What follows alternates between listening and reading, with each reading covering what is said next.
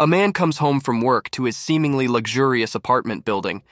Having to share the elevator with two other attendants seems to distress him. We soon learn that all of the building's inhabitants live solitary, isolated lives. All of their needs catered to through the use of advanced AI technology. Sounds familiar? This self-imposed isolation has gone so far that when an old lady has a heart attack in the hallway, nobody is even willing to leave their apartment to help her.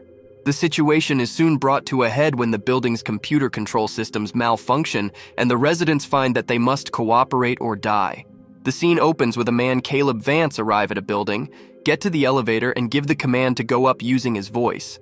As he is waiting, an old lady also arrives in front of the elevator and gives the same voice command, same as Caleb. The automated voice in the elevator tells them that the elevator will arrive in 10 seconds and that the west elevator is currently free.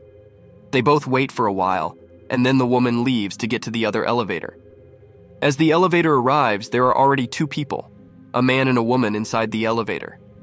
Visibly upset, Caleb enters and inputs the voice command to take him up to the 52nd floor. Caleb arrives at the 52nd floor, and a machine scans his face before announcing that the 52nd floor is safe.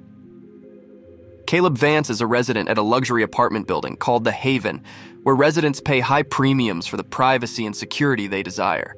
They prefer to live isolated lives with limited interaction with other people. Caleb talks to the doorman named George and complains about sharing his elevator with two other people. Stating that The Haven promises the utmost security and privacy to the residents, George acknowledges his complaint but says that building individual elevators for each individual is very impractical. Caleb responds by saying it would be desirable. He then tells George goodnight and heads to his apartment. On floor 38th, we also see George in the doorman position, and that old lady whose name is Mrs. Eikenberry arrives there and is greeted by George. She's having difficulty carrying her luggage and she complains about it to George, but he does not react. As she goes a little forward, she suffers a striking pain in her chest, and her luggage falls from her hand. She is suffering from cardiac arrest. George sees this and presses the button labeled ambulance from a panel in front of him. Her medicine falls from her hand and she struggles to get to them and call for help. George says that he has already called 911. Mrs. Eikenberry reaches to grab her fallen medicine but is unable to do so. Instead of getting up and helping her, George calmly sits in his chair as he gives the details to the 911 operator. Mrs. Eikenberry knocks on a nearby door, but the woman inside turns up the stereo volume, instead of helping. George tells Mrs. Eikenberry to hold on as the ambulance is on its way. He calls one of the apartment residents to help, but the resident tells him that he does not want to be bothered. The self-imposed isolation in the building has gone so far that when an old lady like Mrs. Eikenberry has a heart attack in the hallway, nobody is willing to leave their apartment to help her. Mrs. Eikenberry passes away in the hallway. George calls out to her and says that the ambulance has arrived. One will wonder why George has tried to help Mrs. Eikenberry, but he didn't get up to help her physically. It is when we see George flickering that it dawns on us that George is not a real person, but rather, he is a holographic doorman inside the Haven. The situation is brought to a head when the building's computer control systems malfunction. We see Caleb in his apartment where we can see him living a life of luxury, as all his chores are done by a command of few words to a device that strikingly resembles today's smart assistant Alexa. We see how much humanity has become dependent on the technology. All is going well, but suddenly his system stops listening to his commands and starts to malfunction, and everything starts going haywire. Things get to normal when the power goes out.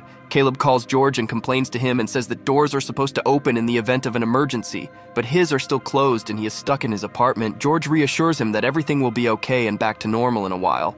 George on each floor is getting similar calls from all the residents and he is reassuring all of them. He gets a call from the police but tells them that their backups are working and there is no need for the police to come. The building systems, including the holographic doorman named George, who appears on every floor, are managed by an AI called Argus, which is also the system used at other apartment buildings and businesses throughout the city. Caleb and the other residents find themselves trapped in their apartments and unable to access food or necessities because the Argus AI controls access to everything. Caleb tries to open the refrigerator and cabinet but fails. He starts to get hungry and licks the plate he used last night and drinks from a dripping tap. He calls George, but there is no response, and in anger he smashes his phone on the wall. Caleb tries to talk to his next-door neighbor, but there is no response. Caleb decides to break through the wall of his apartment to seek help from his neighbor. He starts to chip away at the wall, and after a while he forms a big hole and gets into the next apartment. But as Caleb exits the hole, he is struck in his head and passes out. When he wakes up, he's tied up. His neighbor is a timid woman who thinks he is a hacker who has been breaking into people's houses, but Caleb introduces himself and denies that he is the infamous hacker. But the lady is skeptical. Caleb asks her for food, but she also has no food.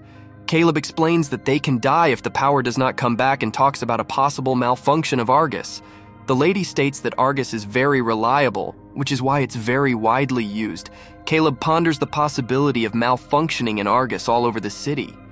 He asks her to untie him so at least he can escape alone. But the lady tells him that he can't go through the front wall the same way as it is made of titanium steel, the same as the door. The lady knows all of this because she works as an architectural consultant. Caleb suggests that she can find a way out and that they should work together to break out of the apartment.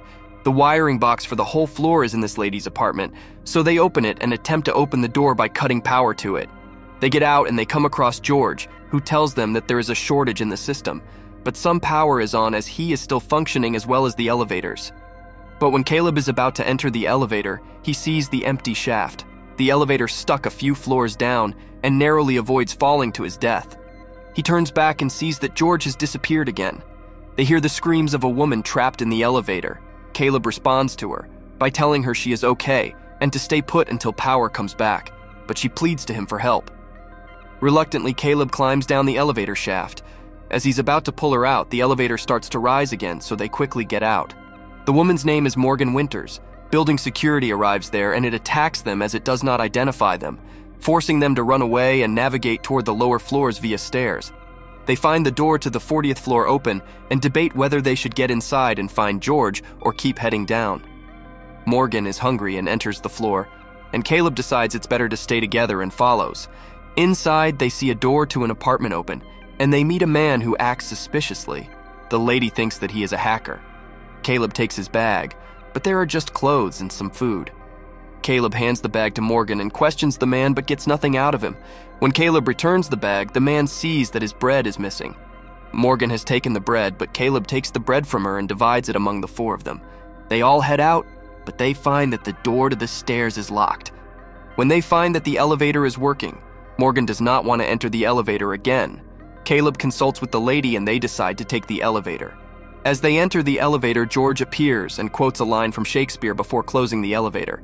Caleb commands it to take them to the ground floor, but it starts to descend very quickly. The group shouts at George to stop the elevator while the man blames Caleb. Caleb asks them to calm down and says that they will have to think and work together. The elevator brakes activate and it stops at the 29th floor. George again appears on the screen and speaks some nonsense, which they don't really get. The elevator door opens and the group gets out. Morgan starts to shout at Caleb for deciding to go into the elevator and almost killing everybody. They hear the voice of another person from around the corner, but as they head there, they see a security bot. The bot says that the man is not a resident and starts attacking, and they are forced to get back into the elevator. Inside, the group gets into a fight, and they learn that the man is indeed not a resident. He's the infamous hacker named Oren. Caleb gets them to stop fighting, and they get out of the elevator through the shaft. Caleb and the lady, along with Morgan, and Oren navigate toward the lower floors. Argus continues to funnel the group through dangerous situations while George appears periodically in a glitchy state, quoting lines from Shakespeare and saying other seemingly nonsensical things. Caleb and his neighbor form a romantic bond as they continue to work together. While the group survives many near-fatal encounters, Oren gets caught by the elevator as they traverse the shaft and passes away. The survivors eventually arrive at the basement where the building's Argus computers are kept. George appears to explain that Argus, which is designed to promote the health and welfare of every resident in the building, has concluded that the isolation of the residents is also detrimental to their health. They have lost the sense of community and concern for one another, which Argus believes is essential for a healthy life. As such, the building's Argus and every other Argus system in the city have all decided that they must be shut down in order for people to reconnect and bond with each other.